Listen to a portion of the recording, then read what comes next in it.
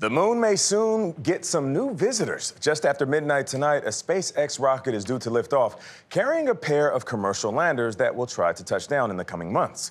One was built by a Japanese company and the other by a Texas company. Mark Strassman was among the last to see the U.S. lander up close and personal before it was shipped off for launch.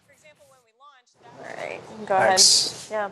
Well, inside what's called the clean room, Ray Allensworth showed us this lunar lander.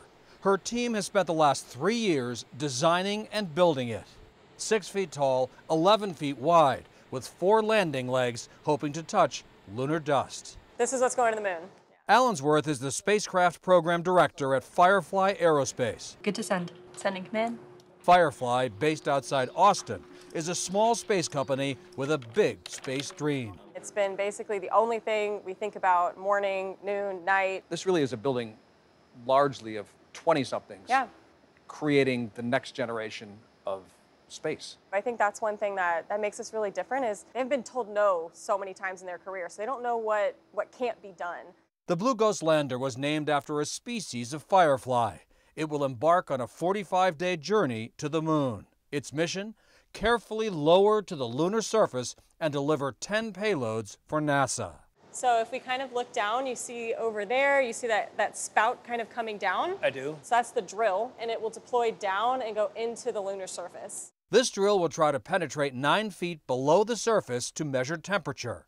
Another experiment will vacuum up loose lunar rock and dust. Our payloads are collecting data so we can figure out what does it feel like to be on the lunar surface, to operate on the lunar surface. So all that data will inform when we actually return humans to the moon. NASA's paying Firefly about $100 million for the mission, part of a new government effort to hire companies to fly experiments to the moon. Commercial tech is advancing at a very rapid pace. Jason Kim is Firefly's CEO.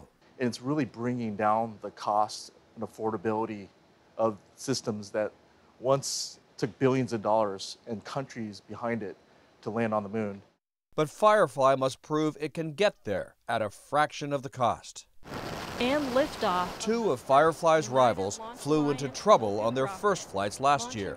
One company, Astrobotic, suffered a mission-ending failure of its propulsion system.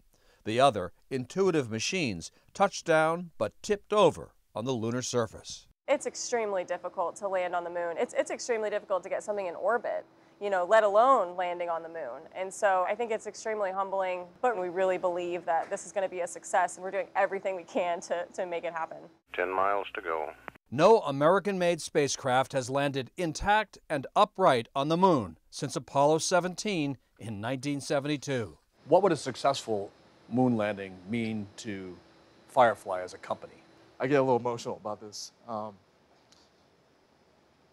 Sorry. I think it's going to mean a lot to our people. Because they've worked so hard. Yeah. And to you, what will it mean?